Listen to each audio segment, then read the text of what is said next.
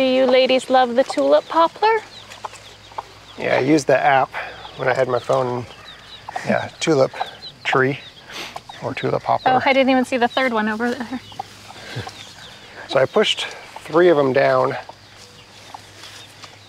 The trees? Mm-hmm. Not the sheep, Or the branches. Yeah, not the sheep. I didn't push the sheep down, yeah. So I figured give them something to eat while they're over here. I mean, not that they don't have plenty to eat, but like... Something that they really enjoy. Right, yeah, they like their treats. Yep. And they actually are they're eating a lot of these, what are the...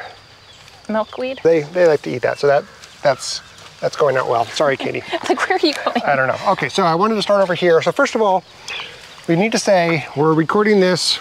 Same day. Different day. Sorry. The evening before. So we're wearing the same clothes. It's still Monday for us.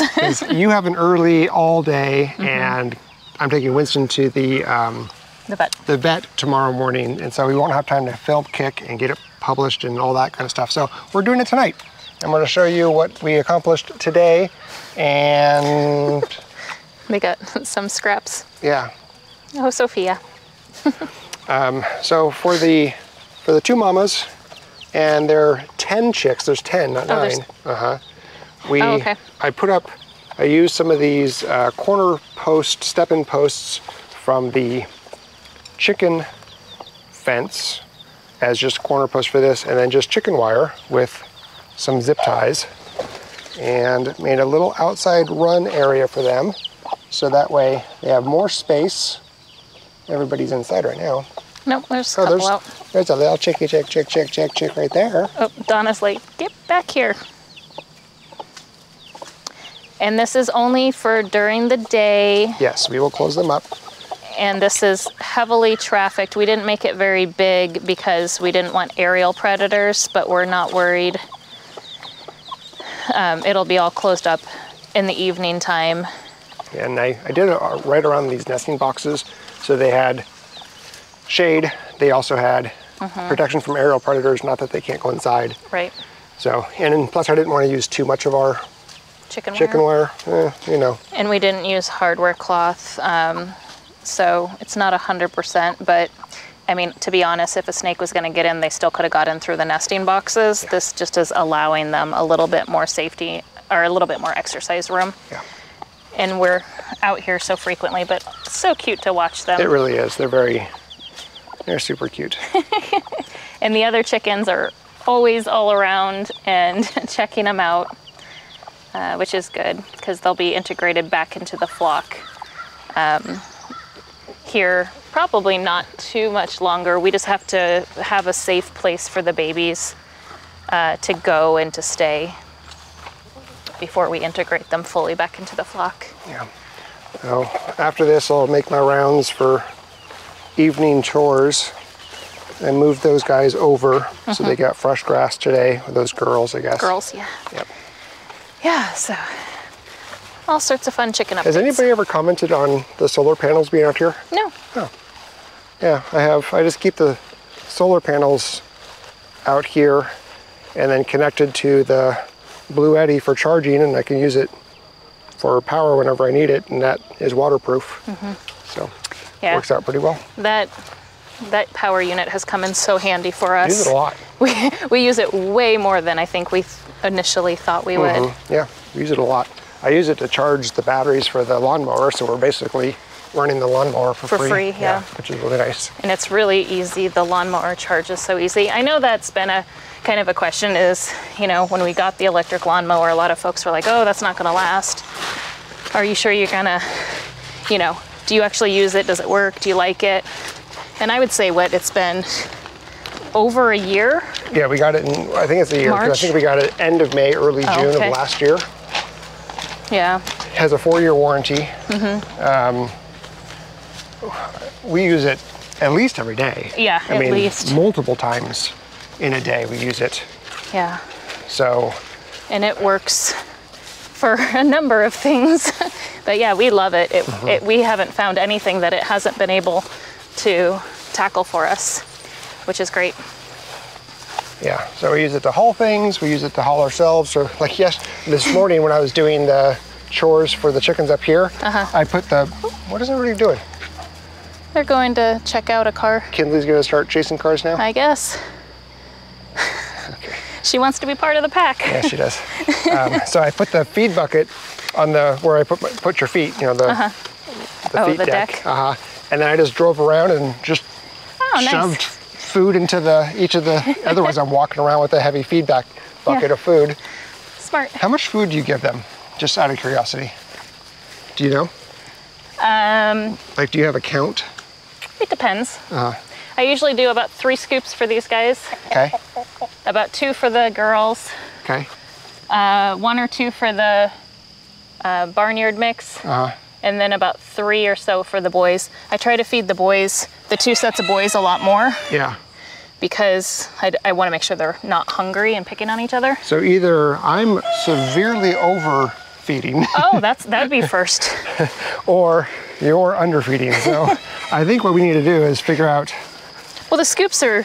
Yeah, the scoops are big. Yeah. Well, okay, so for that little 2-cup scoop that has a broken handle. I would do 6 of them for this. Right, so I do basically 1 per bird of the meat birds, and that's good for all day. So basically it's 1 per bird. 1 scoop per bird? Yep, per day. Is yeah, I come out and feed them at night again. Oh, okay. I feed them twice a day. Okay. That's probably the difference. Okay. Hey, look, our communication is great. Well, I didn't quite ask the question all the way. I just said, how much do you feed them per day? Like I didn't ask. I want to go in here and I want to show them the colors of some of these birds now that they're maturing, because they are gorgeous birds. It's on. I can hear it. Yeah, I know you can hear it, but you know, You bettering that communication. You like to warn me of impending dangers. Poison ivy. Poison ivy. Electric fences. Hi, everyone. It's our welcoming committee. All right, so I think it goes from not as interesting to interesting the farther we go over. I mean, okay, variety. The Rhode Island Reds. I mean, they're handsome birds. Handsome birds, but they're just red and black. They're very shiny. Oops. They look great. So. And then they do have some green in their feathering. Okay. In the sun. So I'm trying to help them out. Yeah. All right, I hear you. And then these girls here, I mean, they're orange and black. And they're all a little different. So some of them have collars, some of them don't. They're very sweet. Some of them are lighter, but these are the 6 meat girls that got picked on, so we kept them separated, and we just decided that we didn't need to process all of the meat birds. And since they are good egg layers, and our friend Sean, he actually kept one back from his processing last time, and he's had it for over a year now. So we know, unlike the Cornish cross, they're not just gonna drop dead of a heart attack. Yeah. These birds can actually become part of our breeding to breed future meat birds. So we'll put a Rhode Island Red, which is a good dual-purpose bird, in with these girls. Right. And we will hatch them out for dual-purpose babies for sale. So if folks want meat birds or if they want egg layers, but they're hardy and good foragers. As you can see, they're very good foragers. And they're very sweet. One's really sweet. Likes to come up and... They have good personalities. Like. Yeah, try and get it in there. There we go. And then these guys. Hi, you're Sir Crows-a-Lot's son. Yeah, that one and this one, definitely Sir Crows-a-Lot's son. And the other 3 are Richards, we believe, because they have feathered feet, so they should be the Brahma. The one right in front of us right there with the black, there's some serious blue shade. I mean, it's so cool in the sun. I think that might be Karen and Richards. That you can't, yeah. This one here is an olive egger. Olive egger, thank you. It's Olivia's daughter for sure. Yeah, I would say that these 2 black ones are Karen's. Would you say both or? Karen and Misty would be my 2 guesses. Okay. Because Misty's has had some very dark black, and then the brown starts to come out later. Does Misty have black legs? She does not. Yeah, because both of them have black legs. Which is very unique. I don't think any of our birds have black legs, not even Karen. Yeah. All right, I'm scaring them. So let's. Yeah, they're like, hang on. All right, and then the ones with the most interesting color are in this. And these ones, we're going to sell the 2 roosters. And this was our experiment with only hatching out round eggs. You know, the old wives' tale that I knew was an old wives' tale, but I still thought it'd be kind of fun to make a video on. We just never made a video on it. But they were all round, and we got 3 girls and 2 boys out of that batch. And the girls will go in with our free range girls and our egg layers for us, and then the boys will probably gift or sell. All right, so these guys are really skittish. But this one, look how beautiful. So that was our surprise one. This one that has all the colors. Oh my goodness. He's a jerk. Yeah, he really is. Really is. So and I also like the one that's about to jump down. Oh yeah, he's the salmon faverol. Okay. So the one that just jumped down with the brown back and the really poofy, he's gonna have really fluffy legs. And the females that we'll breed him with will literally look very similar to our meat birds, the coloring, but they will have the feathery legs like he does. And then the silver and black ones, you can see the one that has less black on the neck. There's 3 of them. So the first 2 are males, and the one without the black collar is the female. Oh, okay. And then the 2 black ones are the black australopes. Oh, okay. They're both the same breed. And then the one outside is our leg bar. And the Americana is the one that looks kind of similar to him, but with a floofier face inside right here. Yeah. Yep. So the Americana gets picked on a lot. Your faverol. Yep. That's the faverol. Yeah, you can see the tail feathers are just not there. Oh, it's getting picked on quite a bit. So we need to separate. Yep. And they're obviously. Yeah, they're freaked out. So let's get out of here. But they're so pretty. Now that they're like maturing, it's so cool to see what they're gonna look like. What they're gonna look like, yeah. Yeah, it was hard. So if anyone knows what our surprise rooster was, it's the one right here that's walking towards Nate, or towards the camera, kind of. We're not sure exactly what he is. But he's got very interesting flapping the wings. Yeah, colors and markings. Yeah, it's almost like the salmon faverol. Like the body looks very similar with the brown. But he doesn't have the feathery legs. Right. Which I did order 2 of them. Oh, well, okay. They have really, like they have, like the Cochins, they should have the whole legs feathery, the whole butt, everything all the way down. Chickens.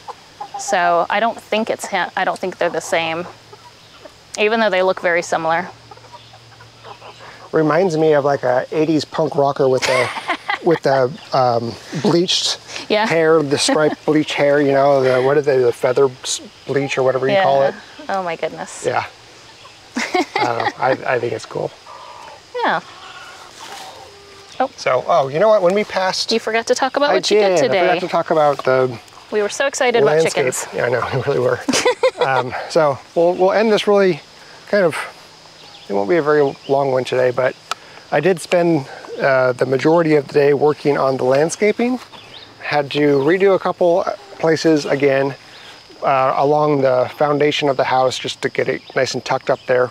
I had it too tight, so it was just weird. So I had to loosen it and then retuck it. And then I figured out the way that I'm gonna do the trim over by the RV. I got it in a position that I like, and didn't consult with Katie, so I really hope that she likes it. I'm good. She's good, perfect. I support your decisions. Yeah, you're just saying that because we're on camera. It's not true. I'm a very supportive wife. You are. Look at how cute those boys are. Oh, they're so cute. They're ready for their din-dins. They're like, it's hot. Actually, today was gorgeous. Yeah, today turned out really, really nice. It didn't rain like we thought it was gonna rain. Just for about 45 minutes. Yeah, early in the morning, and then Oh, you're just the cutest boy. You really are. You're just the cutest boy. And that tooth that just hangs out. That tooth is... So he has a vet appointment tomorrow to draw blood to get the titer done, and then a week from today we'll go and get results. And that's just a reminder on the flea issue, or the tick issue, the tick bite. Sorry. Oh yeah, the titer for the E. Canis. I don't know how to say it, so we're calling it E. canis. Yeah. Tick disease that he got. Yep. So yeah, so that's it. I think we're going to do some planting tonight. Yes. Before the sun goes down.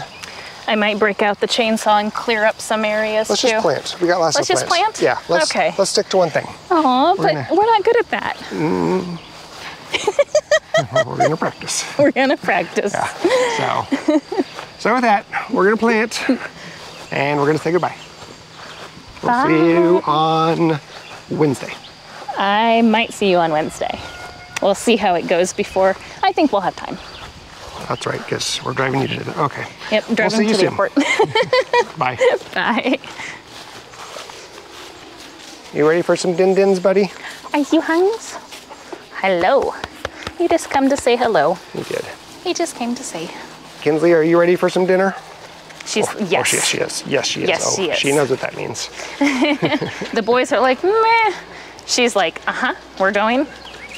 Oh, here it is. Look. Here's my line. So, starting from here, can you see it? Just, and the reason we have this little bump right here, it kind of comes in and then it goes back out, is because that's the driveway, but people usually back out right here to go out to the street. So this little bump is to allow them to bring their car back and go out.